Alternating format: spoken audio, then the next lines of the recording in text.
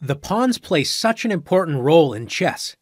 Pawns, when working together, help us both attack and defend. The way the pawns are placed also help direct us like road signs. They tell us where to go and how to handle a position. We're going to look at three main types of positions: open, closed, and semi-open positions. If there aren't a lot of pawns in the center, the position has open files and diagonals. They can be used like open roads for your pieces to travel all over the board. We call these types of positions open. In this position, notice that there are no pawns in the center, so there are a lot of open lines. Even though knights and bishops are generally considered to be worth about the same, in open positions, bishops are often far stronger than knights. The reason why is bishops are long-distance pieces that can travel from one side of the board to the other very quickly. Knights, on the other hand, are short-distance pieces, meaning knights take a longer time to travel across the board. In this position, both of white's bishops are pointing toward the king side. White's light-squared bishop joins the queen on d3 in pointing at h7. With white to move, white can win at least a piece with bishop takes f6, removing the defender of h7 and threatening checkmate on the very next turn. Black must prevent checkmate with a move such as g6. Notice that black has weakened the dark squares around the king and has opened up the a1 to h8 diagonal. White now has the powerful move bishop to b2, bringing the bishop to a safe square, and now that the dark squares have been opened around black's king, white's queen is ready to join the dark squared bishop on b2 to threaten checkmate. Let's take a look at the same position, except this time it's black to move. In open positions, bishops are generally far stronger than knights. With black to move, can you see how black can remove white's light-squared bishop in exchange for a knight? That's right, knight to b4. Black forks the queen and bishop. After the queen moves to safety, black will trade the knight for white's powerful light-squared bishop. Notice how the knight move also opens up black's light-squared bishop, joining the other bishop in pointing directly at the king side. Since black will have a pair of bishops in an open position, black will have the better chances. In closed positions, the pawns are mostly fixed in place, blocking one another. There are little to no open lines to use, so the game becomes more positional, where pieces have to maneuver around to find good squares. Take a look at this position. It is a very closed game. Almost all of the pawns block each other, so it is very hard to open lines. Notice that the only open line is the b-file, which white's rook on b1 currently controls.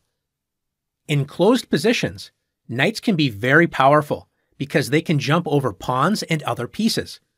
Bishops are usually not as strong because, as we saw in the previous example, bishops love open diagonals. With white to move, can you find a way to trade black's knight for a bishop? That's right, with bishop to b5. White's bishop pins the knight to the queen, preparing to enter a good knight versus a bad bishop endgame. If black's queen steps out of the way, with queen to d8, white removes the knight with bishop takes d7. After queen takes d7, white plays the strong move, knight to c4. White threatens to fork the queen and rook on a8 with knight to b6. Notice the knight also pressures black's weak pawns on d6 and a5. White's knight is very well placed. Notice how black's bishop is passively blocked behind its own pawns. Let's say that black plays rook to a6, preventing the knight fork and still protecting the weak a5 pawn.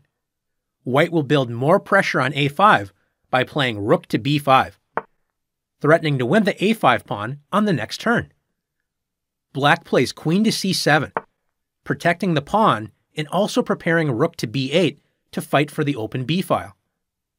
Can you find white's next move that completely controls the b-file and brings another piece to the queen side? That's right, rook f to b1. White completely dominates the b-file. White is ready to play rook b7 on the next turn, invading black's territory. Black's passive pieces are no match for White's active forces. The third type of position is semi-open, which is somewhere in the middle of an open and closed game. In this position, there is only one file open, so this position looks mostly closed. Notice the tension between White's pawn on d4 and Black's pawn on c5. With Black to move, Black can decide to make the position a more open game with c takes d4, opening up at least part of the c-file for Black's rook to enjoy. If White plays c takes d4, Black can play rook to c7, preparing to double the rooks on the newly opened c-file and complete development with rook f to c8 on the next move. After c takes d4, if White decides to play knight takes d4, trying to keep the c-file closed, notice that White no longer has a pawn on d4 controlling e5 and c5. Black can now activate the knight with knight to c5, attacking White's light-squared bishop and fighting for control of the center. Instead of opening up the position, Black can decide to keep the position mostly closed with c4, attacking White's bishop on d3 and blocking the c-file. This type of position will see a lot of piece maneuvering, with both sides trying to find good squares for their pieces and looking for weaknesses to attack. Finally, Black can also keep things unclear by playing rook f to e8, fighting for the only open file and keeping options available to open or close the position later. In semi-open positions, you have to stay flexible and be prepared for files to open or close, ready for both tactics if the position opens up and positional maneuvering if the position closes. Now that you've learned the differences between open, closed, and semi-open positions, it's your turn to make decisions in these types of positions.